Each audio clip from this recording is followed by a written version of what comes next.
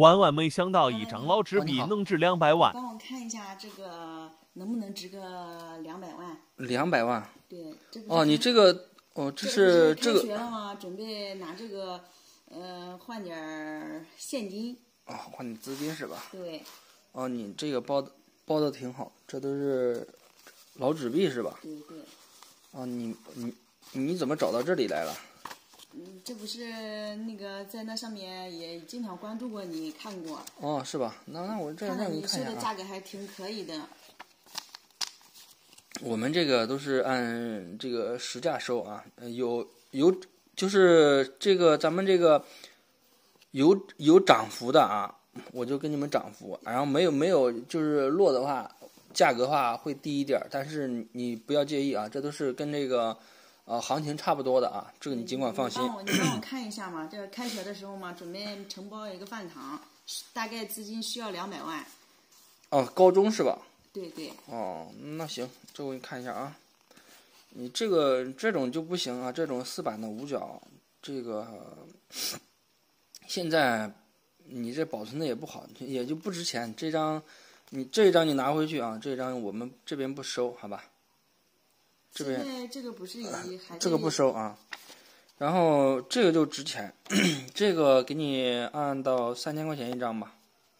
车工这个是3个8，这张保存的挺好啊。车工的贵。对，逢二必涨，逢绿必贵啊，这是收藏这个纸币的一句言语啊，是吧？这个给你按3000块钱一张啊。行，你帮我看其他的。这几张都是我看这个情况都是1版的呀。这几张确实，这几张价格比较高一点。这几张啊，这个是那个秋收1000元的秋收，这个现在普遍价格都不是很高，也就给你做到一个16万吧。这一张16万吗？对，这一张给你16万。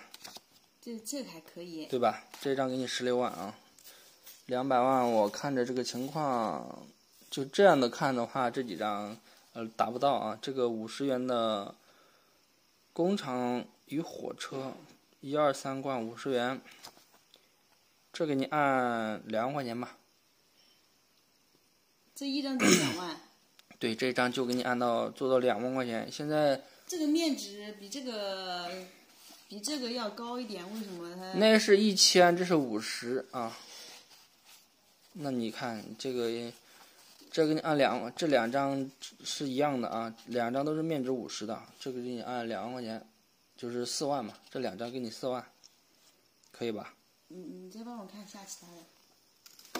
那行，这个是200元的炼钢，200元炼钢给你按5万块钱，5万啊，5万。5万。对对对，这个是我看这个颜色有点污渍啊，有点污渍，可能受潮了啊，就现在我们普遍收的话，也就在4万8到5万多一点点啊。你这个就给人家按的这个5万，好吧？行，那你看其他的。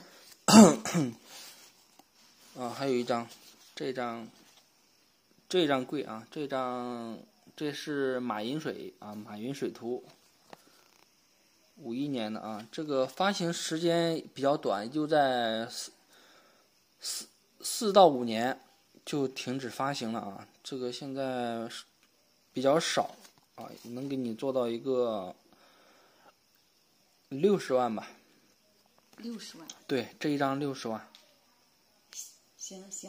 这个是马银水啊，这个马银水比较少，也就发行到4到5年就没有了。这个是黄五元啊，黄五元这个品相不咋好，还有油渍、折损，3000吧。现在我们这个价格也就到3500到3800。的话，你这拿的价钱有点低了吧？不，我们这个你有油渍，我们没办法出手。就是说，我现在跟您收了，我到时候出手都不知道好不好出手，这样，是吧？你按3000，你要出的话呢，你考虑一下行不行？我先给您报完价，您合适您就出，不合适您就不出，是吧？这是红五啊，这个红五，红五颜色比较好啊，这个颜色基本上没褪色啊，这个细节也是比较好，也是啊，这是真币啊。这样吧，这个红五给你按2万，好吧？红五2万。对，红五2万。那总共加起来差不多有。这个是60嘛，这60，然后这是3000，然后那个是16，那100多万。100多万。对对对，大概也就100万左右啊。那行，那你这那张我收不了，那个是吧？那行吧，那你要出的话，我就等会儿我给你转账，你把那个账号给我一下，好吧？行。啊，这边就家里还有的话呢，还可以再拿过来，是吧？如果你觉得价格合适的话，是不是？对，家里面还有一点铜币，下次我带过来让你看一下。那行，这边我就给你转账，好吧？这张我们就不收了啊。